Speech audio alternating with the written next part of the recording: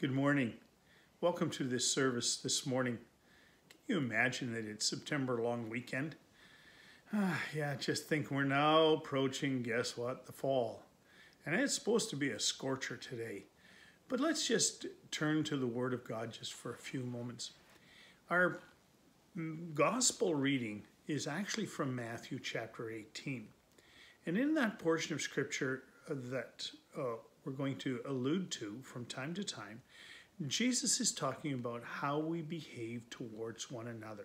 He's talking about interpersonal relationships and how, as a Christian, as a believer, we are to act towards one another. The epistle reading for the morning is taken from Romans 13, verses 8 through 10. And those are the verses that I'm going to read this morning as we're going to look at probably one of the most important subjects that the New Testament and the Old has to teach us about God, who God is, and how God wants to react to us. Let me read this portion of Scripture. It says, "Let no debt remain outstanding, except the continuing debt to love one another. For whoever loves others has fulfilled the law.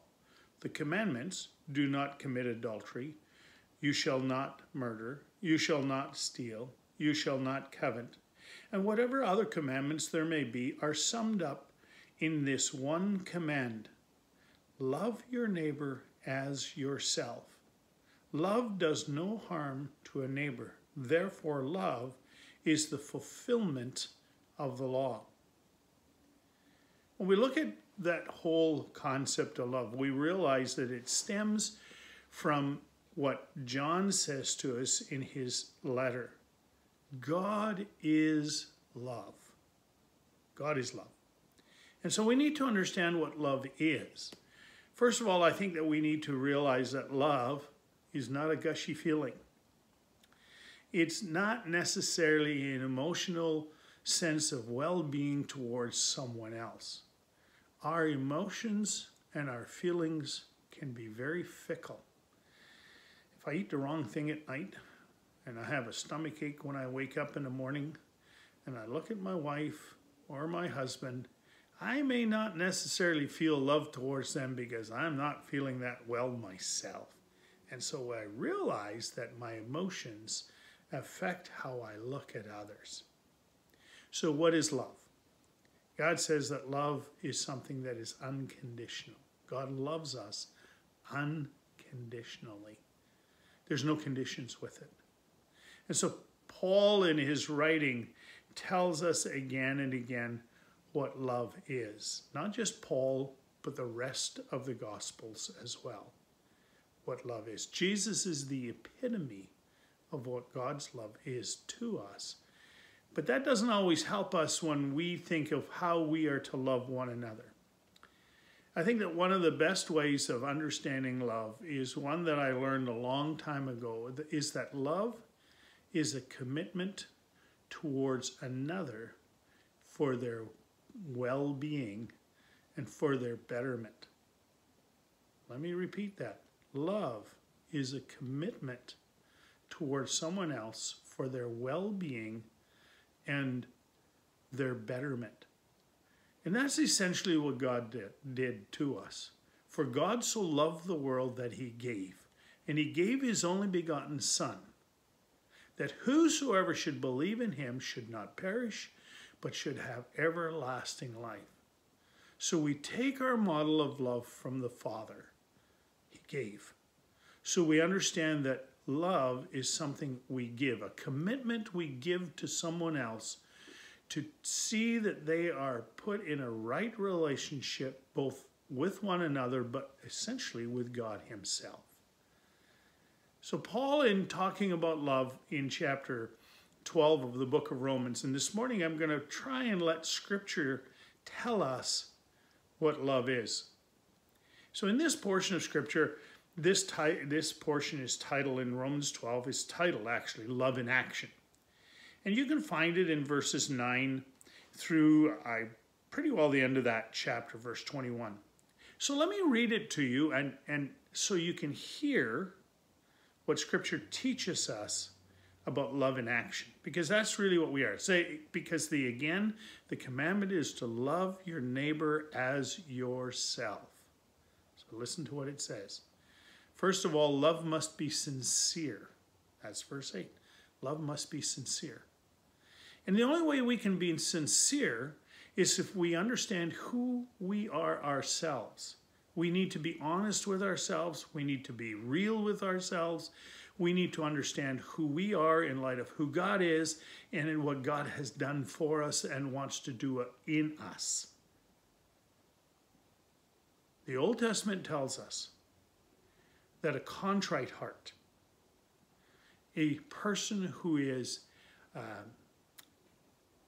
has integrity of heart and mind, is the one that's able to love without partiality, without thinking about other people in sense of good and bad. Love must be sincere. And so Paul goes on and he writes in this chapter, he says, hate what is evil, cling to what is good, be devoted to one another in love, in our commitment to each other. Honor one another above yourselves. So basically says honor, putting yourself or putting others at a level that is at the same level as you are. So this is what he's saying. He's saying, don't be the doormat. That's not what's being said here. When he says honor one another above yourselves, the only way we can honor someone else is if we honor ourselves. Notice what it says again. Love your neighbor as you love yourself. So loving your neighbor starts with how you love yourself. If you honor yourself, then you can honor someone else in the same way. We need to catch a hold of that. There's this two-sided coin. There's the negative side, and then there's the positive side of the aspect of love. Let me finish reading it. Never be lacking in zeal, but keep your spiritual fervor serving the Lord. Be joyful in hope, patient in affliction, faithful in prayer. Share with God's people who are in need. Practice hospitality. Notice he says practice it. Doesn't mean we get it perfect every time, but practice it nonetheless. I like that. Bless those who persecute you. Bless and do not curse. Rejoice with those who rejoice. Mourn with those who mourn. Live in harmony with one another. And again, I've talked about that concept of living in harmony. Harmony has to do with when you're singing, when you're playing notes, when you're doing things that make a melodious sound that is pleasing to the ear. Live in harmony with one another. Don't be proud, but be willing to associate with people of low position. Do not be conceited. Boy, that's a good one. Do not be conceited. What is conceit? Conceit is when I think myself as being better than someone else. When I see someone else as a stepping stone for my betterment. In fact, I just read an article this morning in the newspaper that said, interestingly enough, that people who are selfish, we always think of them of getting ahead, but the article talking about labor relations says that at some point that person stops getting ahead because people recognize their selfishness for what it is. Prideful, arrogant, conceited individuals who do not really think about the betterment of the company or the people that they're working with, but they only think about who? Themselves. So do not be conceited. Do not repay anyone evil for evil. Be careful to do what is right in the eyes of everyone. Now, I'll be honest with you, I have trouble with that one sometimes.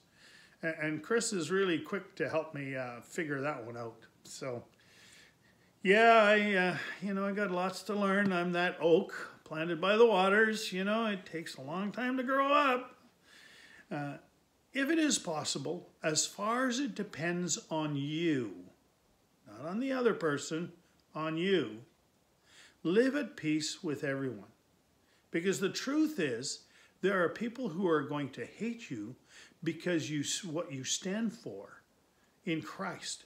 You won't be able to live at peace with them because they're going to make your life miserable at every turn that they can. So it's not your obligation to try to placate or trying to make their feelings better. You can't do that. But you don't return evil for evil. Rather, you pray for them.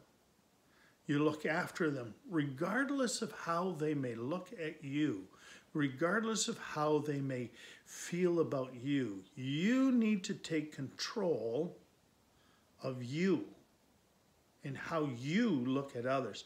Because love is the commitment that I have towards the betterment of another person, okay?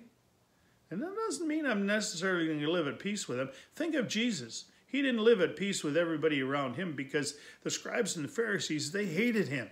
And so he couldn't live at peace with them. And then it goes on. It says, do not take revenge, dear friends, but leave room for God's wrath. For it is written, it is mine to avenge. I will repay, says the Lord. On the contrary, if your enemy is hungry, feed him. If he's thirsty, give him something to drink. In doing this, you will heap burning coals on his head. Do not be overcome by evil, but overcome evil with good. So what is the bottom line again? The bottom line is that we are to love our neighbor as we love ourselves. That's the bottom line. In doing that, then we will only want to see the best for those who are around us. Let's be challenged and also encouraged in this concept of love, because Jesus loves you and me unconditionally. Let's pray. Father God, we just thank you for your message to our hearts. I pray, Lord, that each one of us, realizing that you live within us and that we have everything we need to love others around us because of your presence, help us, Lord, to allow God the Holy Spirit to work in us his fruit of love, peace, joy, patience. And Lord, just help us to see others for who they are in you. In Jesus' name, amen.